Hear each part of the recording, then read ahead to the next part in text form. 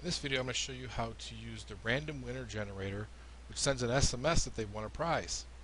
Go to My SMS Campaigns, go to Winning Number, which has the picture of the lotto balls here.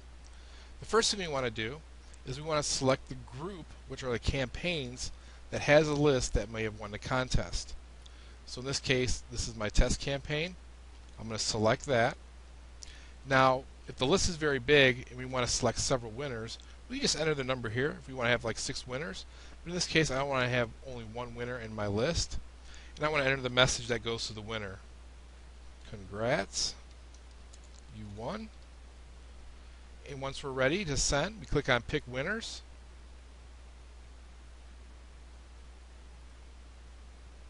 Oops, I didn't give it enough time to wait, so now I did it twice. Alright, so in both cases, it shows these numbers, because there's only 2, that won the contest. It shows the status as sent. It shows the odds of winning based on the list size, the time it was sent, and the campaign that it was generated from. We can add notes. Prize collected.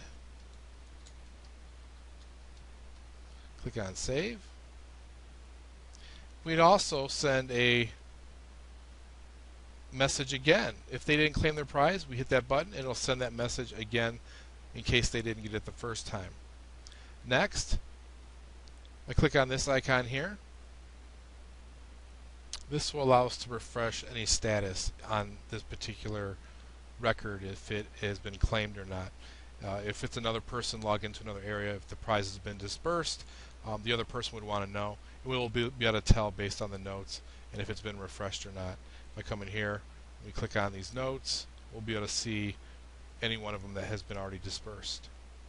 So this concludes the training on using the winning number feature inside of the SMS gateway system.